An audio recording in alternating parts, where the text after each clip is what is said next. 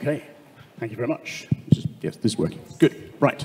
Yes, the art of Java type patterns. So we're not talking about regular expression patterns here. We're talking about patterns in the Java language. And this is something which is fairly new and has been added in the past sort of few versions of Java that we've seen. And it's something you're going to see more of as well. So let's talk a little bit about what we actually mean by pattern matching, the fundamentals of this. Now, this is something that's been around for a long time. Literally, if you go back in the history of developing computer programming languages, you will find that pattern matching has been used right from the very beginning. You can go all the way back to the 1960s, and you can find languages like Haskell or Awk. Anybody here ever used Awk? Okay, good. A few people as old as me then. Excellent. So what do we mean by a pattern? A pattern has two parts to it. There is what we call a match predicate and a set of pattern variables. And the match predicate is basically something that we're looking to identify and match against. So we have a pattern, and we decide whether what we're looking at matches that pattern. So it's a very sort of simple technique. We have a target, decide whether we match against that. If we do match, then we have our pattern variables, which will be 0 or more variables, and we will then assign those based on the fact that we've matched that pattern. All of this will become very clear as we go through examples and we talk through this, but it's useful to at least get the idea of the fundamentals here. Now, there are also many different types of patterns. First of those is a constant pattern. We've already seen this in Java right from the very beginning, because if you look at a switch statement, you switch on something like an integer, and then you have case 1, case 2, case 3. That is a pattern which is where we're matching on 1 or 2 or 3. So it's constant. Because it's constant, there is no variable there. So you don't have any concept of a pattern variable in that case. All we're doing is matching on the pattern and then taking some action in terms of what we do for those case statements. When it gets more interesting is when we have things like a type pattern. In this case, what we're doing is we're matching on a particular type in the programming language, so a class in Java, and we do something based on that. We can take that a little bit further, and we can have what's called a deconstruction pattern. A deconstruction pattern not just matches on what we have in terms of a type, but can then also extract information out of it and use that information where we need to in our code. Again, we'll talk through examples of this as we go through. The next one we have is the var type of pattern, and this uses type inference. If you've been using Java for a while, JDK 10 introduced local variable type inference, and we now have the ability to use var as a keyword rather than having to explicitly state the type of a variable that we want to define. Same thing can be used in terms of pattern matching. We'll see how we can use that in a very effective way later on. And then we have the any pattern. And the any pattern matches against anything. So it's sort of a bit like the var because we don't really care about what the type is. But in this case, we don't care what we're matching against, which might seem a little bit counterintuitive. You're matching against a pattern, but you don't care what it is, and you don't want to use it. So why would you bother matching against it? All will be revealed. Now, before we get into pattern matching, there are a couple of things that we need to talk about in terms of new features that have been introduced in Java over the last probably sort of 8 or 9 versions that relate very closely to pattern matching. And so we'll talk about that in a little bit of detail to help us understand when we get to the pattern matching part of that. So the first of those is switch expressions. Now, right from the very beginning in Java, we had the idea of a switch statement. We've all used those. We can switch on something, and then, as I said, we can have case statements associated with that. We can then do something with it. The problem with a switch statement is that it's quite error-prone. It uses exactly the same syntax that we had in the C programming language. C programming language used for systems, type applications, and sometimes the way that things worked wasn't ideal if we're writing sort of higher level application code. A good example of that is where you have your set of case statements, You do something based on matching against one of those cases. But then you have to remember to put a break statement in. Because if you don't put a break statement in, the syntax says that you drop through to the next set of case statements. That is the way it's designed to work. And I've actually seen code where that is what it does deliberately. However, has anybody here ever forgotten to put a break statement in a set of cases? Yes, pretty much everybody.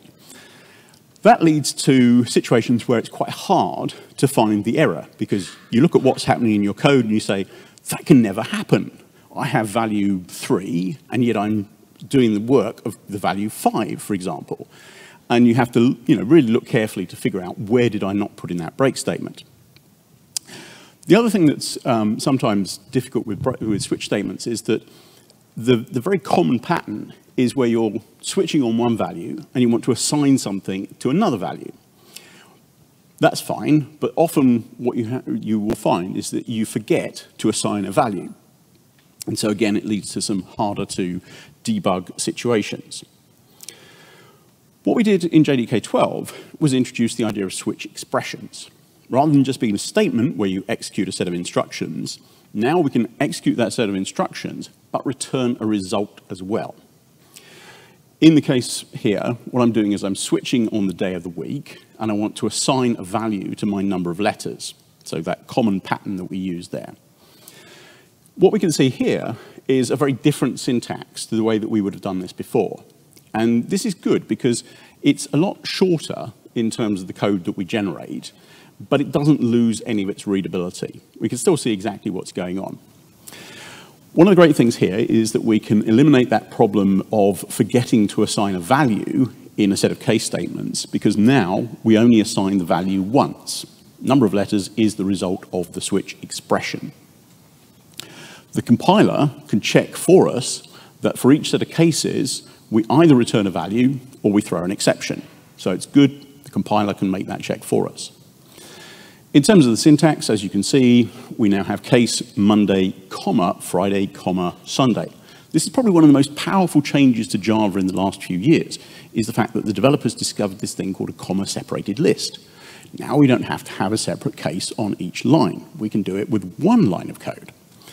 We borrowed the arrow operator from lambda expressions, and the right-hand side of the operator is the value that we return, or, as you can see, the exception that we throw. So this is all good. The important thing about switch expressions is that they must be complete or exhaustive. And we'll come back to what the significance of that is when we talk about pattern matching in a little bit. The other thing we need to talk about before we get into the pattern matching side of things is algebraic data types in Java. What do I mean by that? Well, one of the things we spend a lot of time doing in Java is something like this. We want to encapsulate data, and it's a very simple encapsulation. It is 2 values, and we don't want to do anything special with them. We create a class called point. Point has 2 values, double x and double y, that are encapsulated in there. So we define 2 instance fields. We then create a constructor, which is called point and takes 2 values, double x and double y. We have to assign the values from the parameters that are passed to the constructor to the instance fields that we have. And then, because they're encapsulated, we need accessor methods that allow us to retrieve those values. So we have double x and double y that return, x and y that return a double. That's 14 lines of code simply to do a tuple.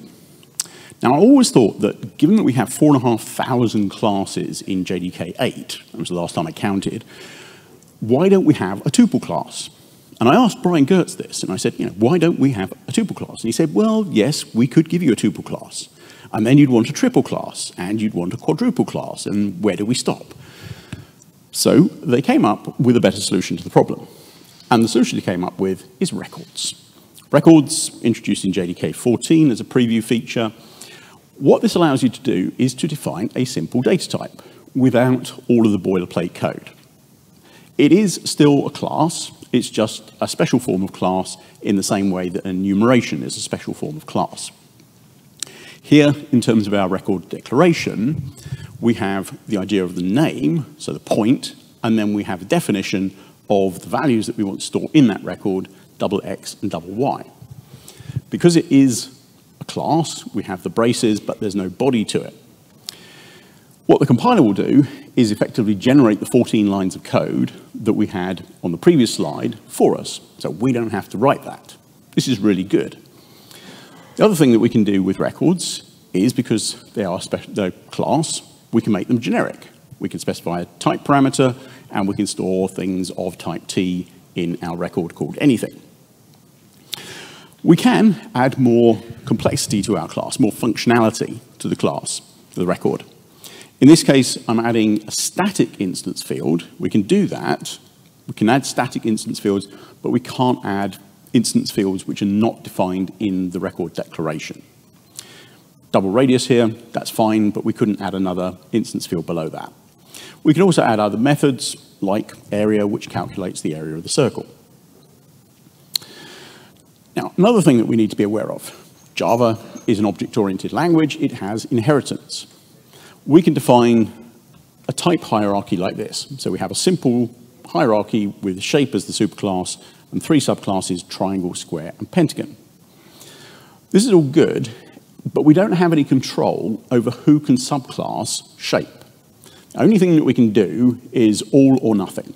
We could mark shape as final, which means nobody could subclass it, or if we don't use the final modifier, anybody can subclass it, and that can sometimes be a problem. What JDK 15 did was to introduce the idea of sealed classes. This allows us now to add another modifier to the declaration of our class, so we can say public sealed class shape, and we can say that it permits 3 subtypes, triangle, square, and pentagon. The compiler then knows that that's exactly the type hierarchy that we have. If somebody were to come along and say, I've got a circle, I want to subclass from shape, it's not going to allow you to do that because it's not defined in the permits clause, and the error message will say class is not allowed to extend sealed class shape as it's not listed in the permits clause. So, very clear, concise message. Right, so let's move on to the idea of what we actually mean in terms of pattern matching in Java. First thing where this applies is in terms of the instance of operator. Again, this has been in Java right from the very beginning, and it allows us to examine the type of a reference and see if it is of a specific type. Java, as an object-oriented language, has polymorphism. You can view an object as any of the types that it actually represents. That means its specific type, any of the supertypes of that type, and any of the interfaces or super interfaces of those that it implements. In order for you to determine whether it is one of those types, you use instanceof. We've all done it. We know what this does and how it works. In this example, I'm saying if obj is an instance of string, then I want to do something with it. Now, in order to do that, I'm constrained because every time that I do it, I have to add this line. I have to add this line which says, take the object reference and assign it to a variable of type string. We'll call it S.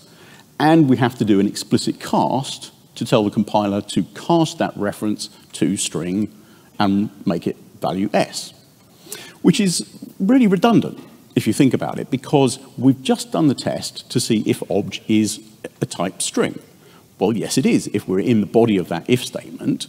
So why do we actually have to make that cast and reassignment?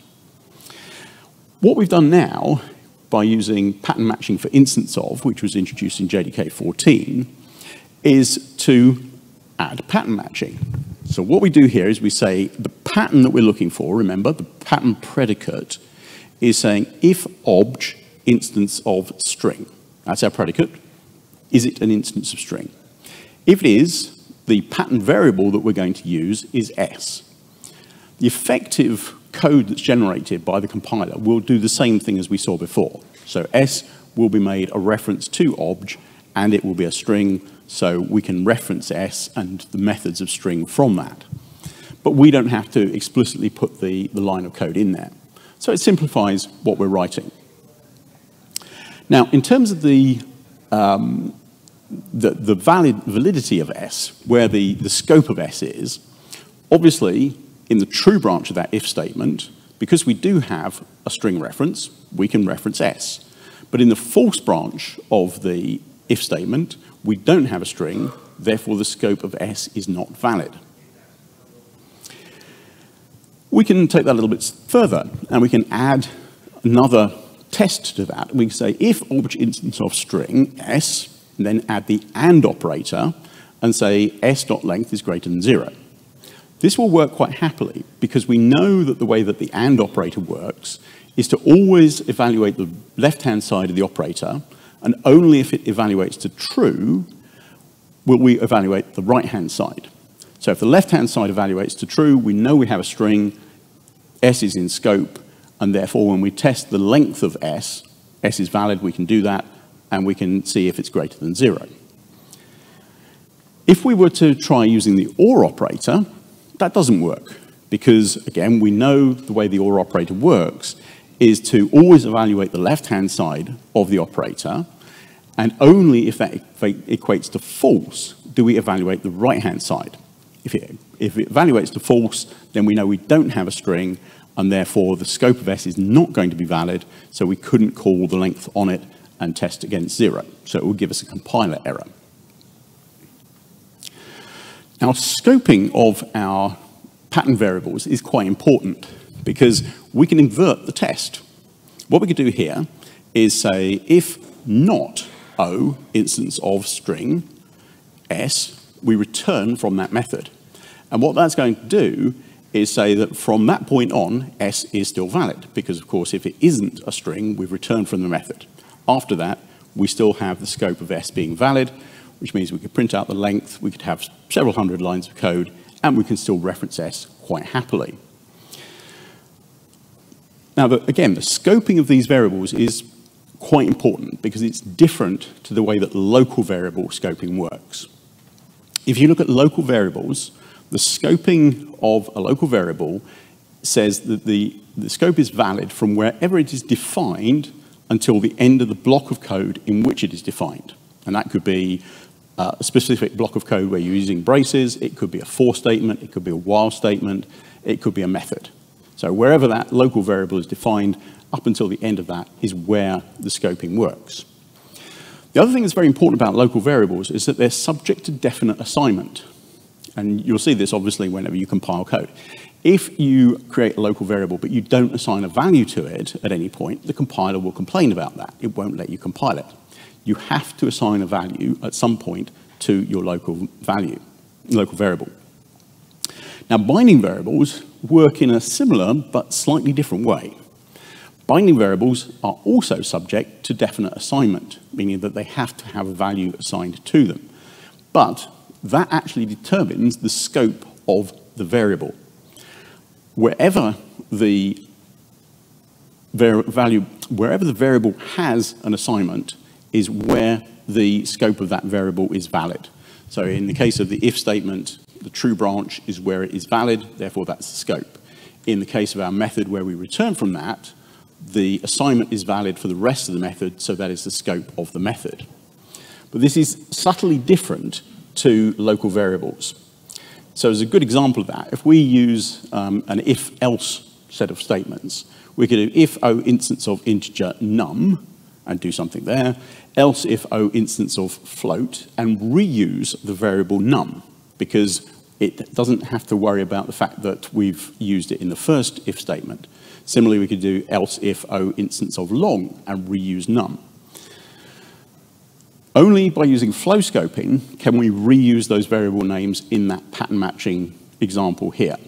If we were using that as local variables, you couldn't redefine them multiple times. But in this case, you can, which is very useful because we can reuse the same variable name. We don't have to think about lots of different variable names. Interesting puzzle here. So I came across this piece of code. Let's say I have an object reference called S, and I create a new object. Fine. And then I say if S instance of string, and then I reuse S as the pattern variable. So I've got my S as a reference to object, and I'm going to use S as the pattern variable as well. If it is, then print out the length of the string, otherwise print out no string. So let's have a show of hands here. Who thinks this code will compile? Okay, a few people. Who thinks this code will not compile? Okay, Okay, more people, that's good. Who thinks this code will both compile and not compile? One or two people. Well, the one or two people who said it will both compile and not compile are the ones who get it right. So you think to yourself, well, hang on, how can it both compile and not compile? How does quantum superposition interfere with this kind of thing? And the reality is that if you put that code into your IDE, so if you're using IntelliJ, you put it into your IDE and you try and compile it, even IntelliJ will actually reject it. It will say, no, you've already used S as a variable name, you can't use it a second time. But if you put it into J shell, it will work. I have no idea why. And I've asked many people this question as to why it works. And I literally keep testing on each new version of Java as it comes out, and it keeps working. And I really don't understand. I think that every time I've done this presentation before, and I've had people from Oracle in the audience, and they've looked at it and they've gone, that's a bug. Okay. I'm wondering if it sees S as actually as a string, because you are not doing S.left there. So it understands that, yes, it understands that S is a string, but you are not using any method. Oh, yeah, I think that's actually a bug in my slide, actually, because the example I test definitely has S.length in it. But you're right. Good, well spotted. Excellent. Right, next thing to talk about is pattern matching for switch. Obviously, we talked about the idea of switch statement and switch expression. If you look at the way a switch statement works, or even a switch expression before, it's limited in what you can switch on. You can switch on a numeric or integral value, you can switch on a string, or you can switch on an enumeration. Now what they've done is expand that to allow you to switch on a type pattern. So we can do something like this. We can have our method called type tester, we switch on a reference called O, and then we have some cases. First case is null. And this is interesting, we'll talk a little more about this, because previously we couldn't have a case which was null. We would have to do a test for null outside of the switch statement. So this is very useful, the fact that we can include null in there. But then we have cases which have type patterns in them. In fact, the first one is a type pattern as well. It's just that it's a constant type pattern because, of course, null is null is null, and we don't therefore need a type variable associated with it. In the case of our string, we can have a variable S, and we can print out the value of the string. In the case of color, we can have a variable C, and we can take the RGB value of that. Now, primitives are not types in the Java programming language, so you can't have a case of int on its own, but an array of primitives is a type. So you can have a case for int array, and then you can print out the length of that on the right-hand side. And of course, you can have a default in there as well to print out whatever is there. Now, I said null is special in this case. We have this new idea of case null, which we can use in both switch statements and switch expressions. So that is a difference because it is a change to switch statements as well. And the way that that works is that if you don't include a null case, in order for the backwards compatibility to work, what the compiler will do is insert a specific case for you with null and throw a null pointer exception. Example here, we don't have a case for null, so we have switch on O, we've got string, color, int array, and default. What the compiler will actually generate is to insert the case null, which will then throw a null pointer exception.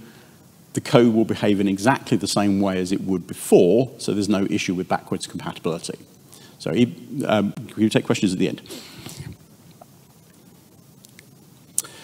Now, what you can do as well is you can combine the null with default. So if you say to yourself, right, I want to test for these particular things, string, color, and int array, and then I want to handle null and default in the same way, then you can do that by simply specifying case null, comma, default. And I actually tried this as well because I always like trying to see how far you can push the language syntax. And I found that you could actually do case default up until JDK 20. They tightened up the syntax in JDK 20, so that's now no longer valid. But prior to that, you could actually do case default as well as default. It was just a sort of an edge case that they found.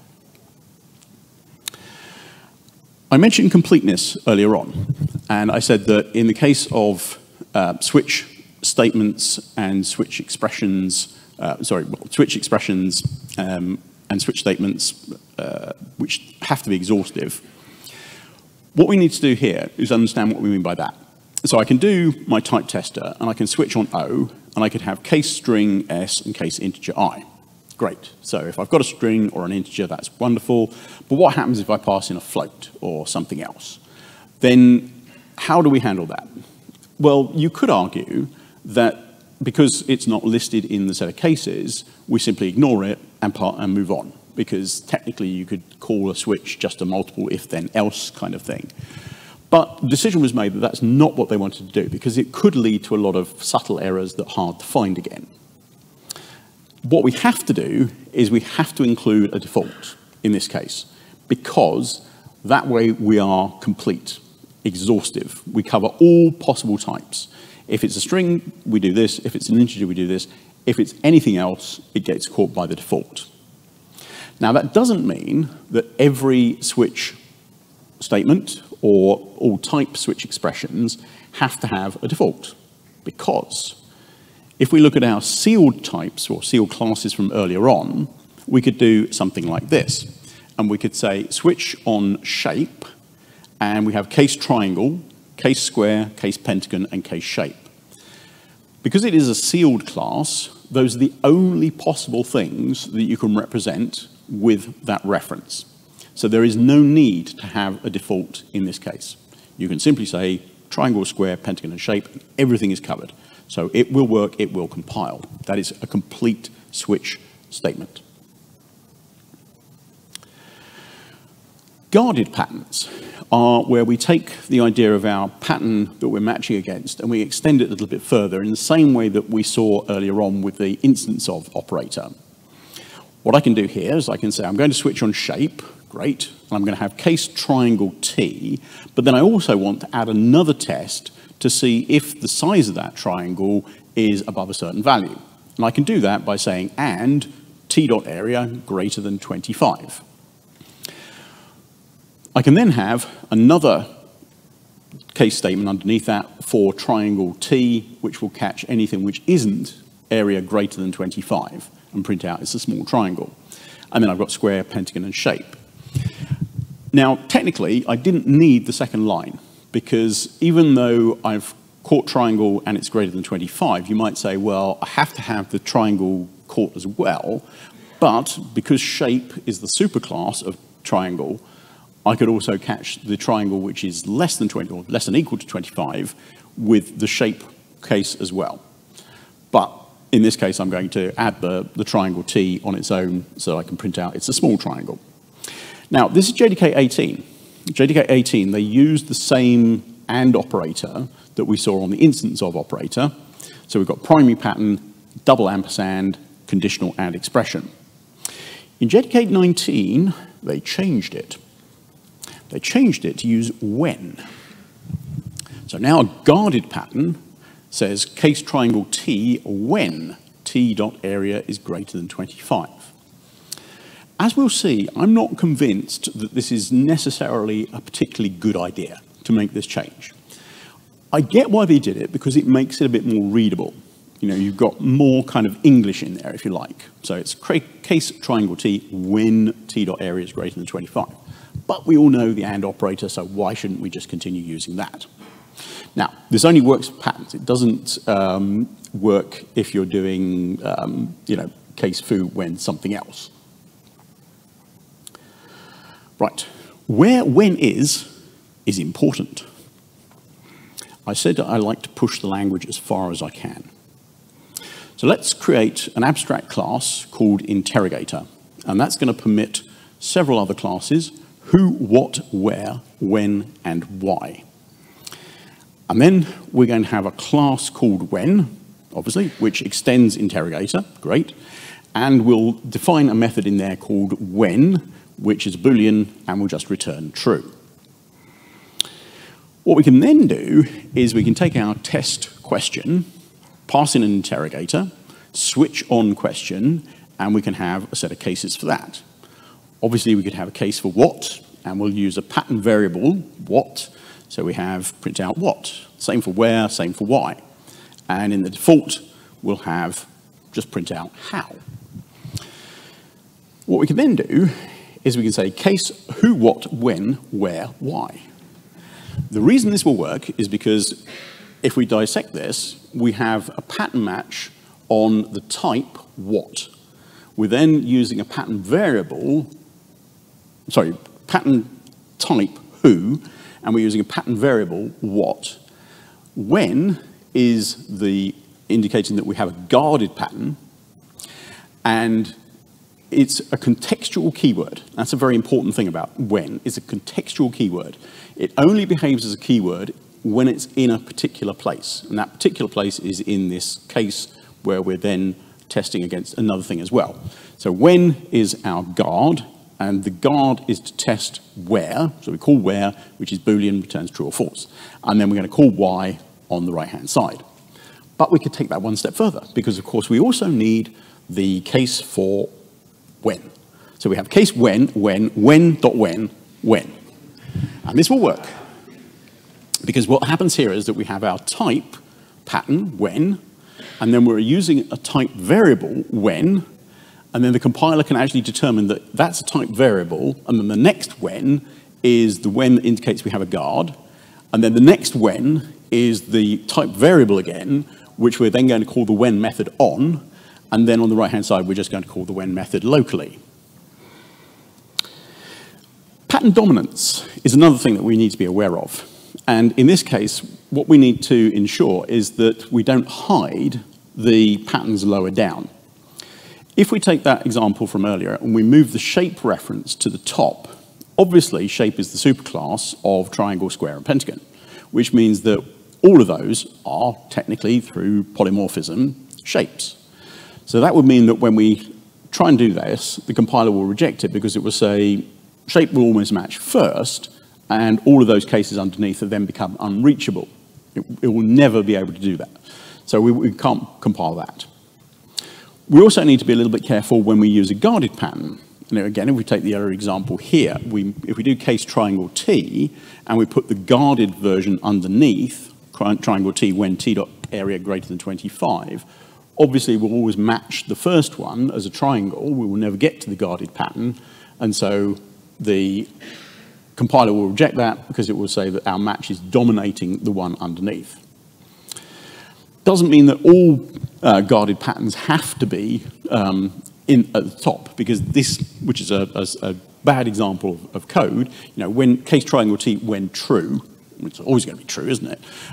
So that would then dominate the unguarded pattern, and so you can't do that. Not that you ever would. So it is a compile time error for a label in a switch block to be dominated by an earlier label in that switch block. That is the definition in the language. Pattern matching instance of and records. Okay, so we can pattern match on a record. It's a type, it's a class. So we could have our record point $x$y, and we could say, okay, let's create a method called Pythagoras, which seems very appropriate for where we are. And we'll pass in an object O, and we'll see if O instance of point P. So we're doing our type predicate, which is O instance of point, and type variable P. We can then extract the values from that record, P.x, P.y, and we can calculate the hypotenuse quite happily. But what we can now do is do better than that. This is one of those deconstruction patterns that I mentioned at the beginning. What we do here is we can say, we're passing in an object, if O instance of, and then give the record declaration. So we say, if in the case of instance of point $x$y, when we calculate the hypotenuse, because we're deconstructing that pattern, we can then reference X and Y as the values contained in the record and calculate the hypotenuse without having to explicitly extract the values first, because the pattern is doing that deconstruction for us. Patterns are composable. This is very useful. Let's have an interface called rectangle, and we'll use our point $x$y, introduce an enumeration, red, green, and blue color, and then we'll create a couple of new records, one of which is a color point, which takes a point P and a color C, and then we'll create a color rectangle, which takes two color points, top left, bottom right, and implements our rectangle interface. So now we can use our deconstruction pattern and we can say if our instance of color rectangle and specify the record definition, so color point top left, color point bottom right, and we can print out top left.c to print out the color. But we know that color point is a record, so top left is a record as well, so let's deconstruct that. So now we can do our instance of color rectangle, color point, point P, color C, color point, and we'll call it BR to simplify things, and we'll print out C. But we can go one step further, because point P is also a record. So if we wanted to create a method called print top left X, pass in a rectangle, if our instance of color rectangle, color point, point, double X, double Y, color C, color point BR, print out X. This is really useful because it's powerful, but obviously you're going to look at that and think to yourself, that's great, but it's not really becoming a lot simpler, is it? It's starting to look very complicated. How can we do better than that? Well, what we could do is we can use the var type pattern that we had before. And that basically uses local variable type inference introduced in JDK 10. Now what we can do is we can simply say, we know that there are things there, but we don't care what their type is because we're just going to use them underneath.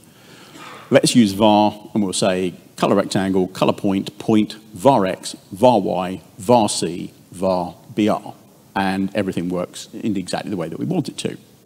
So that's good, but we can go one step further. Because there is the any pattern. Remember I said the any pattern. This uses the single underscore. Back in JDK 9, single underscore went from being something you could, if you really wanted to, use as a variable name to a reserved word. And one of the reasons for that was because they had thought about future use. And so this is where we see it being used, hopefully, in JDK 21. It's not in the JDK yet.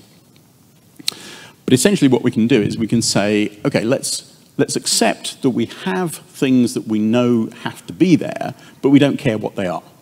So rather than having anything, so here we've got color rectangle, color point, point var x, because x is the thing we actually want to use. But all of the other things, the compiler needs to know there is something there to have the correct format of the records, but we basically don't care what they are in terms of type, and we don't care what they are in terms of a variable. So let's not bother with that. Let's simply put an underscore there, and the compiler knows there should be something there, but we don't need to reference it.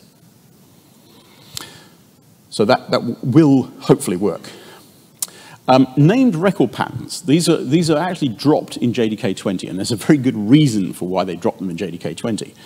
So what we can do is let's create a shared point, which has an isShared Boolean method, and then we've got a point 2D and a point 3D. So double X, double Y, double X, double Y, double Z, okay, and then both of them have isShared as methods. What we could do is something like this. We could say case point 2D, so we're using a deconstruction pattern to define the record, but we'll also add in a variable for our pattern so that we can reference the point 2D as well, so we can print out if it's shared. So in this case, I could print out 2D, P is shared plus the value of X, and that would work. So we've now got a value, I've got a variable for the pattern, and we've got the deconstruction of the record. So you think that's useful. Okay, well it is, except if we add a guard to it, well that's okay, because do P when P is shared. All right, great. Unfortunately, when you try and do what I like to do, which is to do this, so you say case point 2D double X double Y, when true. Unfortunately, at this point, you have an ambiguous situation because the way that the compiler can interpret that has two different ways, both of which are completely valid. You could think of the first when as being the guard, and the second when as calling the local when method with the value true in brackets as a parameter, or you could take the first when as the pattern variable, the second when as the guard, and the true in brackets as simply the test, which is always going to be true. So the compiler will just basically get confused, and it will say can't ref find symbol, blah, blah, blah. So they did away with that, which is probably very logical. Last thing to mention is pattern matching for arrays. This was something that was going to be included because it's, again, deconstruction pattern. It's the idea that if we can do things with records, why can't we do the same thing with arrays? If O instance of string array and the length is greater than 2, let's extract out elements 0 and 1 and print out the concatenation of those. So we could use the definition of a string array using the braces. We could use the ellipsis to indicate that we have, var args there, so it's many more than 2 elements, potentially. And we could just simply reference string S1 and string S2. Now, as I say, that was going to be, it was part of JEP 405, but they dropped that before it got included. So I haven't seen anything that says when that will be a feature in JDK, well, certainly 21 or maybe 22. Summarize then. Pattern matching is a very powerful set of language features, language constructs, and it definitely simplifies a number of different tasks. It helps to eliminate a lot of boilerplate code. It makes things a lot more declarative. And the important thing is obviously you don't lose readability, because once you get used to pattern matching, it becomes very clear what's actually going on. Also has the potential for better optimization. And so that's a good thing as well. Some features already included, some more to come. There's actually more plans for pattern matching beyond what I've talked about here. And so with that, thank you very much.